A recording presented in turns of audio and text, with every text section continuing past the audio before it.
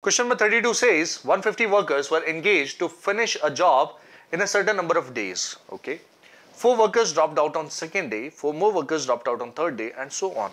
Okay. It took 8 more days to finish the work. Find the number of days in which the work was completed. That's what we are interested in which the work was completed. Not the initially decided days, but in which the work was completed. How will we handle this? So this is related to some work and some people involved in doing the work. If you observe, how are the calculations being done over here? So if there are 150 workers assigned to a particular task, they work for some, let's say 10 days. So total number of man days can be counted. 150 workers into 10 days will be 1500 man days of work. Let's say if you have lesser number of workers, the number of days will increase. If you want more workers, the number of days will decrease, right? That's what you can easily calculate. So net total work is roughly 1500 man days. That's what you count. If you engage 500 workers, the number of days that will required will be 3. That's a simple calculation, right? Although in real life there are other situations also that this work has to be finished before, this work has to be finished before. But in general, in these type of questions in simple mathematics, what we'll encounter is number of man days, right? Okay, so let's compare the number of man days initially decided and finally obtained.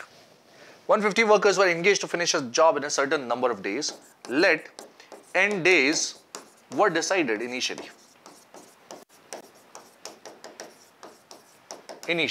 Okay.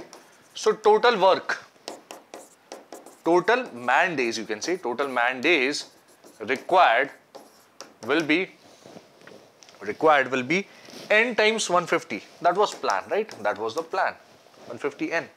But what happened was actual man days will be how many? Actual man days will be, although this and this has to be equal, but actual man days on the first day you had complete 150, on the second day 4 dropped. So 150, then you had 146, then you have 142 and so on. How many terms will be here?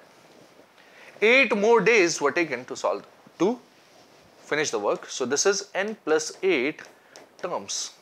Is that okay? Yes. What does this become? So you know the number of terms, and do you see that this is a arithmetic progression having common difference minus 4. So number of terms is n plus 8 upon 2. Yes. 2 into this, which is 300, plus number of terms minus 1, which is n plus 8 minus 1, times common difference, which is minus 4. This is what you get. Let's simplify this. This is n plus 8. Multiply this 2. This is 150 minus 4 divided by 2 will be minus 2. So this becomes minus 2n and minus 14. This is what you get. So n plus 8 is okay. And this is 136 minus 2n. If you can observe this carefully, this is what you get. What is happening? The number of man days required and the actual number of man days should be equal. Let's equate them and solve for the value of n. So therefore 150n is equal to this product, n plus 8 times 136 minus 2n. And what does this become? This is minus 2n square. 136n minus 16n is 120n, and you have 8 into 136. Okay, plus 8 into 136 is what you get. That's what you have, right? Let's bring everything on the left hand side. This is 2n square plus 30n minus 8 into 136 is equal to 0. This is what you get, right? Now I want to factorize 8 into 136 into 2. Factorize this. 8 into 136 into 2, which is 16 into 136. Okay. 136 can further be factorized as, let us write 16 as it is. 136 can be divided by 4, and this becomes 34, right? This is what you are getting, yes? 16 times 4 is 64, this is 34. 64 and 34, the difference is 30, yes? So 2n square plus 64n minus 34n minus 8 into 136 is equal to 0. This is what I can write it as, yes? 2n will come out common from here. What remains is n plus 32. Minus 34 will come out common from here. 16 into 4, 64 will remain. Yes or no? Yes.